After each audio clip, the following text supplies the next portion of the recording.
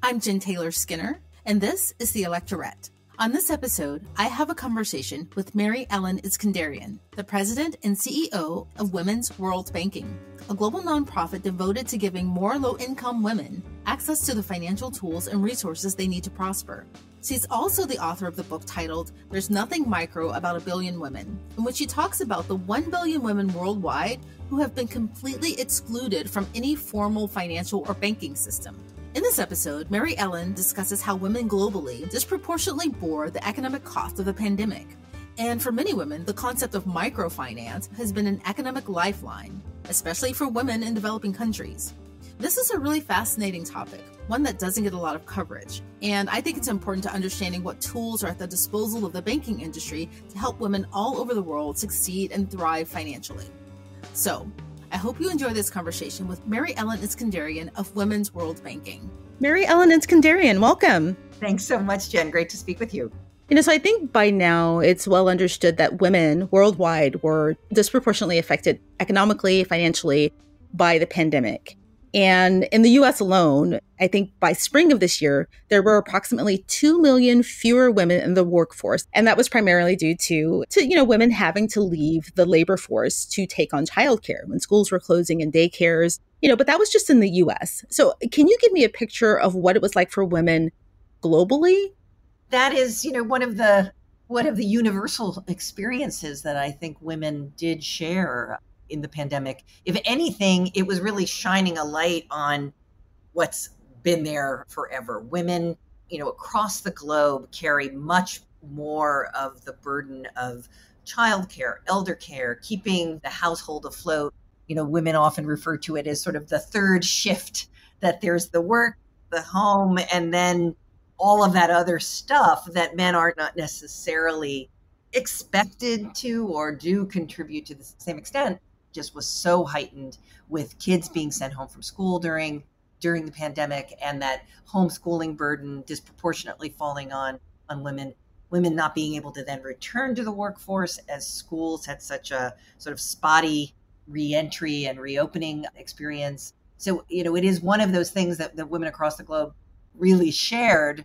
Then on top of that, you had women in positions that were often the first to get hit by business closures or being on the front lines. They were certainly very, highly represented in the front lines of healthcare as nurses and first responders. But then you had them working in service jobs in other kinds of professions that without people traveling, without people going to restaurants, those kinds of more service related positions, just losing that source of income. So it was really a bloodbath for women economically in so many respects.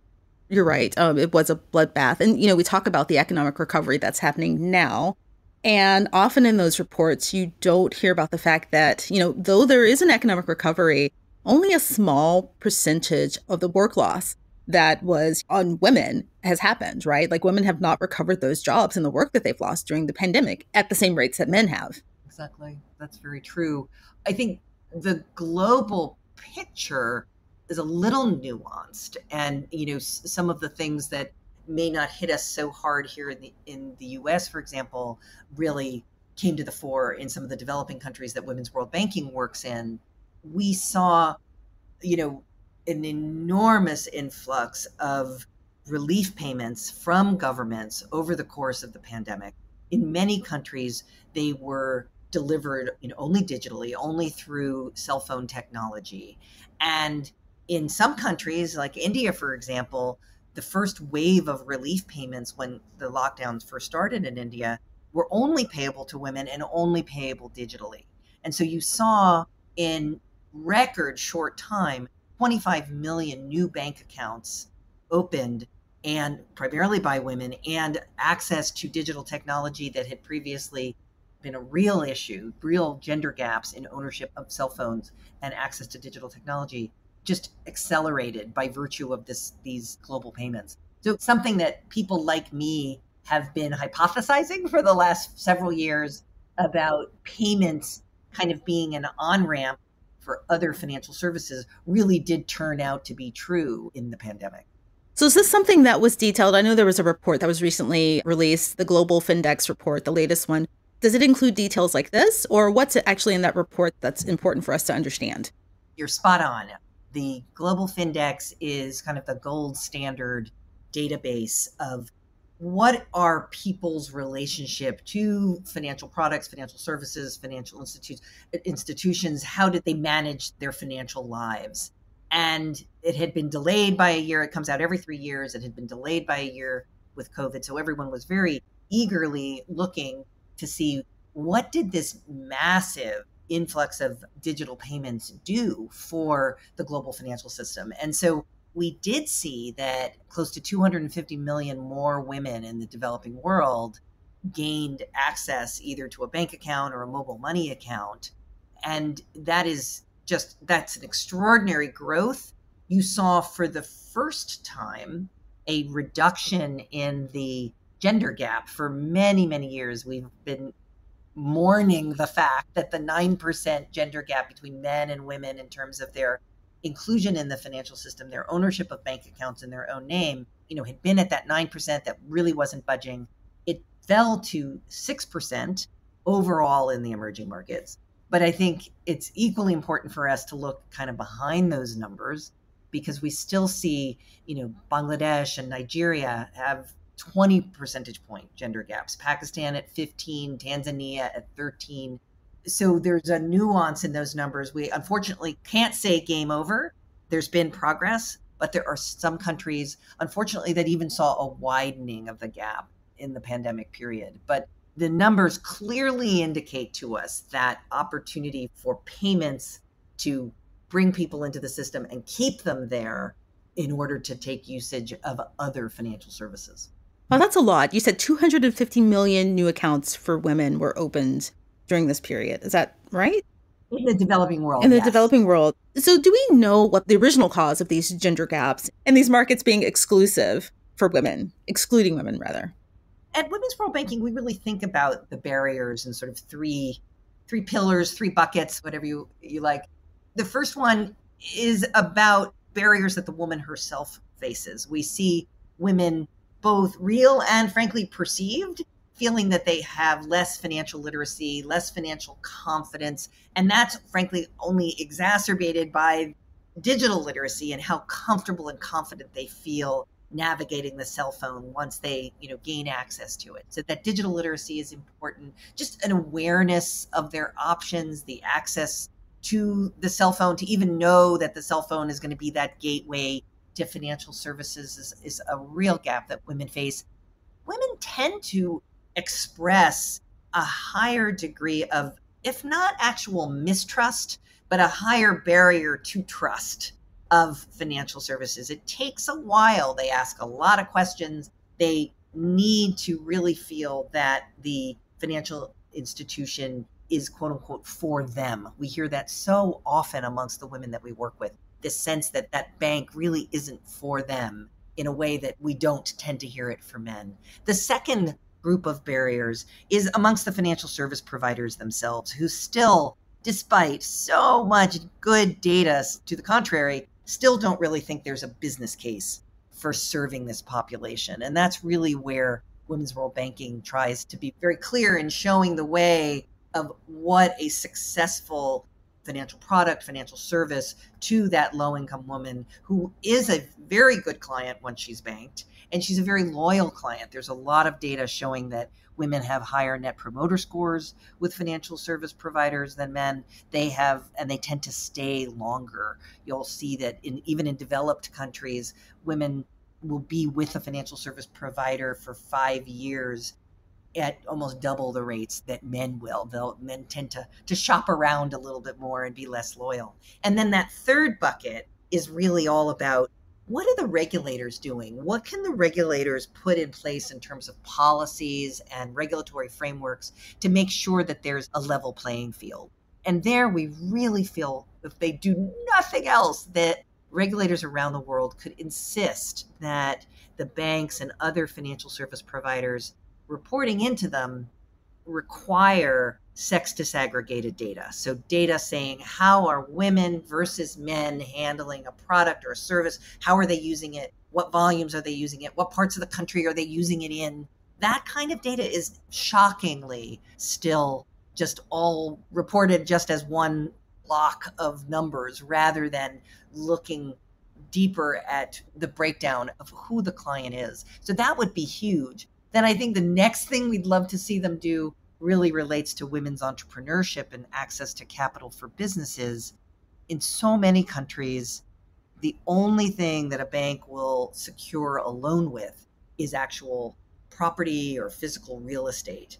And we still see in far too many countries, women are prohibited from owning property, inheriting property, having the right to dispose of that property without their husband's permission. And so, again, at Women's World Banking, we're working with many governments to broaden the idea of what could a secured loan actually be secured against. Could it be accounts receivable or a piece of equipment? In the United States, I read somewhere that 86% of the loans written in this country for small businesses could never be written in most of Africa because of that requirement of real estate, which is just an asset that women are much, much less likely to own. Just the piece of data that you mentioned, do we know why the gap was widened in some cases?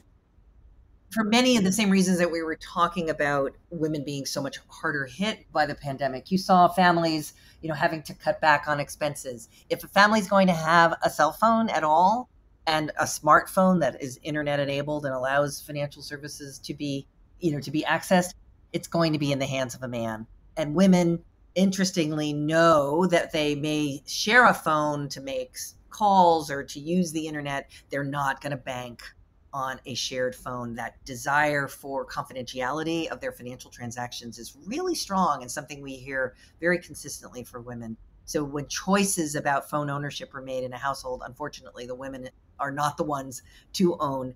The GSMA, which is the industry association for the mobile phone industry, they do a wonderful gender gap report every year. And they did find in this last year that sort of progress in women's handset ownership has really stalled.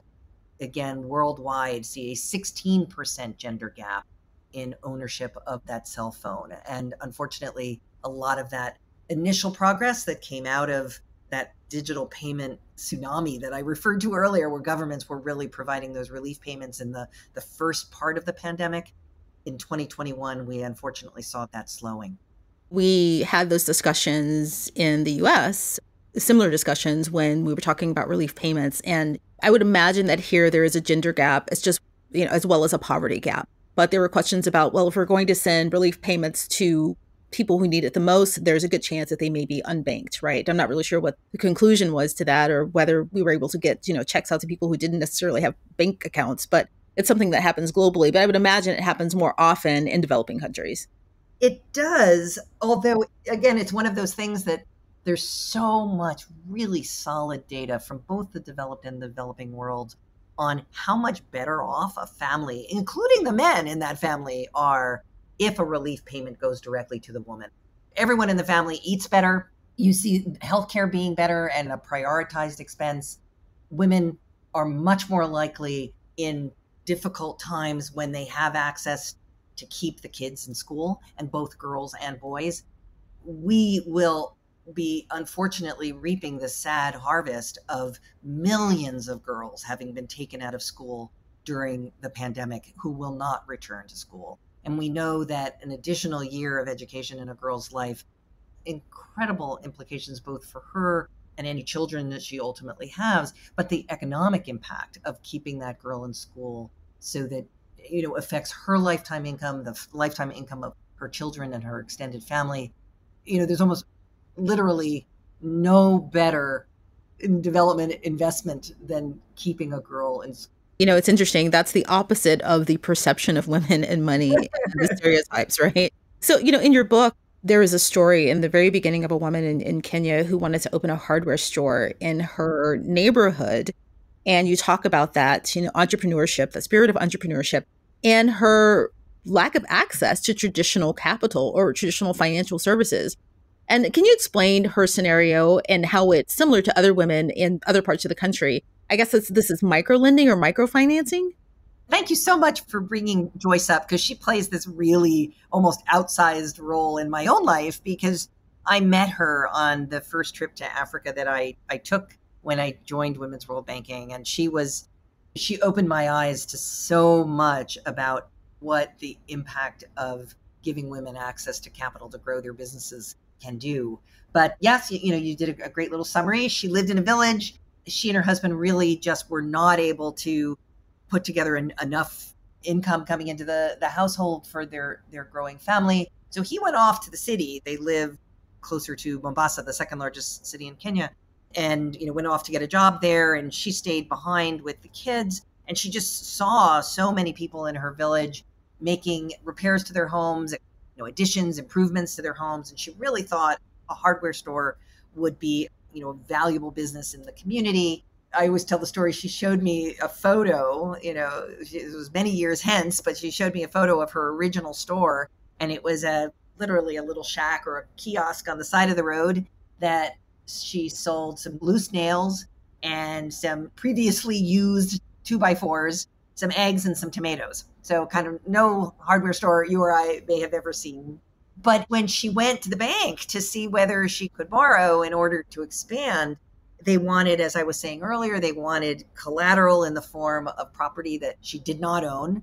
They wanted cash in the bank that she had to hold in the bank as a deposit against the loan. It was, just a level of restrictions and requirements that just were beyond her ability to meet. And she did learn of a microfinance bank, Kenya Women's Finance Trust, an organization that Women's World Banking has worked with for decades. And they made a $70 loan, unsecured. So they just were looking at whether her business would generate enough cash to repay that loan. They gave her some training on sort of basic business skills, budgeting, very important message about keeping the business's finances separate from the family finances. And, sort of the rest was history to a certain extent. She grew the business. She now has, 7 years later, she has $3,000 revolving line of credit. Business that I was standing in talking to her about was a really bustling hardware store with everything you'd expect to see in it.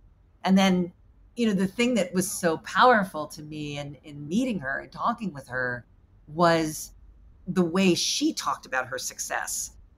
She was literally standing in this business that she had grown, and she was absolutely, confident in that success and able to talk about the economics of her business. But the way she really measured her success was the fact that all of her kids had gone, completely through secondary education, gone on to college. She had helped put her sister through graduate school.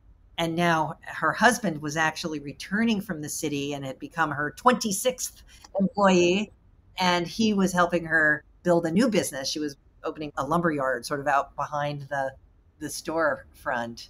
And it was such a powerful story of 25 jobs that she made possible for people in the community. Women, and Joyce was no exception, are more likely to hire other women. So those issues of labor force participation that you were talking about earlier tend to be addressed by women entrepreneurs when they're given an opportunity. There's very clear data showing the ability to create jobs is directly correlates with the ability to borrow to grow your business. So access to capital is not just about the immediate investment into the business, but has so many implications for the health of the family, the vibrancy of the community. I love that story, especially the ending where she ends up hiring her husband, right? Yeah. And then, not only that, this is something she can pass along to her children if she wanted, if they wanted to go into this line of work. And, she's creating some generational wealth. There's assets there. But I'm curious as to what that story would have looked like had her husband opened the building, or just any man had tried to open this business and tried to get capital. How would it have differed? My sense is, unfortunately for this family that was quite low income, the chances that he actually owned property that he could pledge as collateral was equally low. The thing that we see with men, though, and again, there's a lot of research, and I point to quite a bit of it in my book, is they are so much more able to, that whole concept of friends and family capital.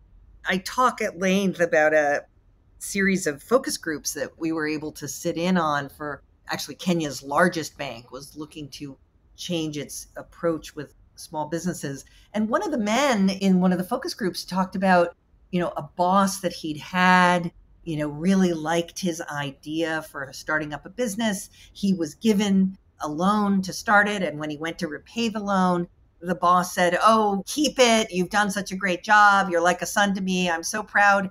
I can assure you that would not have happened to any of the women in Joyce's village. That friends and family money is so much less likely to flow to them. We see that women are much more likely, and this is a developed country thing too, much more likely to rely on savings to start a business than men are.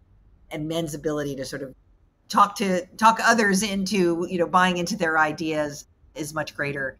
At the risk of making a big leap here, it's one of the reasons I'm so excited to see, models like peer-to-peer lending in the technology space. Women have done really well on peer-to-peer lending platforms because, they can demonstrate that their business idea is a good one, is sound, is making money. And so you've seen women really do quite well. Unfortunately, there is an emerging bit of research showing that people on peer-to-peer platforms are excited about women's businesses and lend to women's businesses, but do require higher thresholds of profitability for women's businesses before they'll lend to them than for men. So, that bias is still there, but it is exciting to see that, when women can make a case for their business, they're being listened to. The question that keeps coming to mind, or the idea that keeps coming to mind, is that things like peer-to-peer lending and micro lending, they only exist because of inequality, right? Yep. I mean, so it's great. And I love these stories. And I'm glad that, Joyce was able to get the capital that she needed. But I wonder if she had access to, the full financial services, what she could do. And I just wonder, what direction is ideal here, right? We don't want to necessarily live in a world where women can only rely on peer-to-peer lending or micro lending. If she had gotten more than $70, she had gotten the line of credit for $3,000 to begin with, what would her life and her business look like right now? That's so interesting that you remark on that, because so much of the early conversation about microfinance was all about it addresses a market failure. And I don't think that's, unfortunately, in the nearly 50 years that the formal microfinance movement has been in place, that market failure has maybe improved, but not entirely been addressed. It is one reason I am so hopeful about the role that fintech can play in recognizing this client segment for what it is. Because, women with the fintech loans, you're able to kind of leapfrog over some of the security issues, the collateral issues that we've been talking about. You've got digital lenders creating credit scoring models, algorithms that are not based on some of the traditional things that go into traditional credit bureau or traditional credit score, where if you were Joyce trying to get a loan, if you don't have that history to show a lender, you're just not ever given that first shot at getting a loan. And that's where fintechs who look at things like how timely have your repayments on your utility bills. There's a lot of modeling that's been done around how timely are you in topping up your cell phone, for example, and drawing algorithmic conclusions and predictive AI conclusions from certain behaviors that show up on your phone. Now, of course, there's bias there as well. And, you see things like one that I can't believe, there's some credit score that draws data around and assigns a gender to how many times you turn the flashlight on your phone. I have no idea what possible correlation to gender that is, but that's an example of how digital algorithms are drawing on all sorts of data that can be a real boon to women. We've got to make sure that those biases are addressed. I'm just curious. If you turn your flashlight on more often, what does that mean? What does that imply? I mean, does that mean that women can't see in the dark? I don't know. No, I have no idea. It was one of my colleagues, Women's World Banking has published a really fascinating piece on gender bias in credit algorithms. And they did a fabulous table showing, some of the data that gets collected. And when I saw the flashlight, like what's the gender implication of the flashlight?